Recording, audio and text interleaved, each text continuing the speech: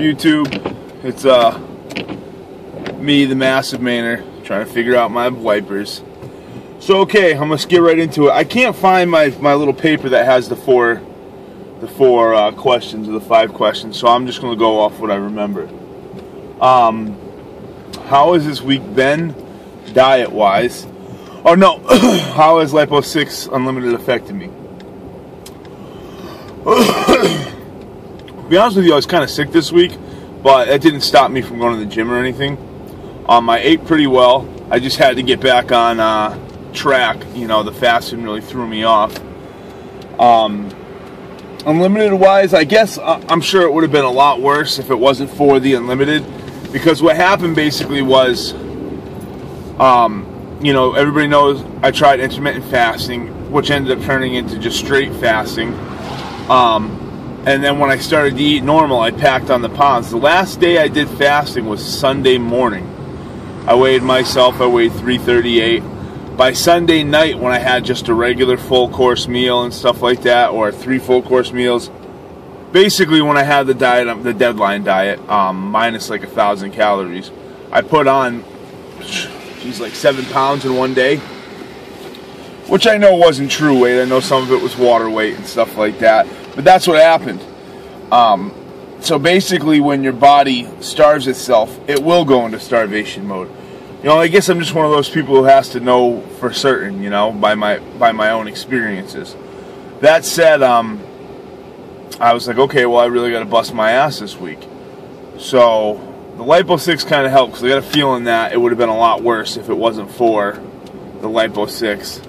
Because it wasn't so much the appetite control, but more like the whatever it does to your metabolism kind of thing, you know. That said, how was my overall diet? Really, my diet was right on this week. I woke up and had some eggs, maybe a protein shake. Then at lunch I had a can of tuna fish with a little bit of mayo. Oh,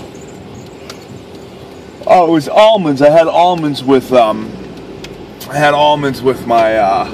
breakfast. But no other day anyway, chicken at night. My diet was on point. It still is on point. But when when you're coming off of a starvation, I believe the body thinks everything is just going to be stored, you know, which is okay. At least I'm not in that mode anymore. So yeah, so basically, at the gym, I guess I could have done more on Thursday and Friday. But Monday through Wednesday, or Sunday through Wednesday, I really got it in. You know, you're talking about 5 different times I did some kind of exercise. Now, keep in mind, I don't have a job at present.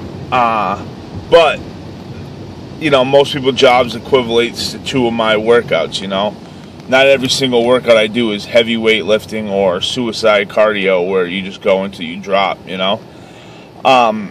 So yeah, my workouts have been pretty good. My knees hurt a real lot, probably from the medicine ball tosses. So I guess this upcoming week, my goal is to get to 330. That would leave me with 4 weeks to get down to 300, which I think I could do, maybe a little under 330. But from the grand view, I'm not too far off from my original goals, or from some of my goals. So yeah, so overall, you know, pretty much a learning week. You know, I got into a nice routine weightlifting. You know, I do a body part almost once a week. The only ones I do twice a week, I do legs on Monday, then I do them again on Friday.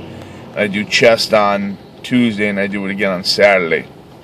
The rest of them I just do once. So, alright guys, hopefully everything went good with everybody else. You know, that's it. Stay buff, New England. Ergo the world.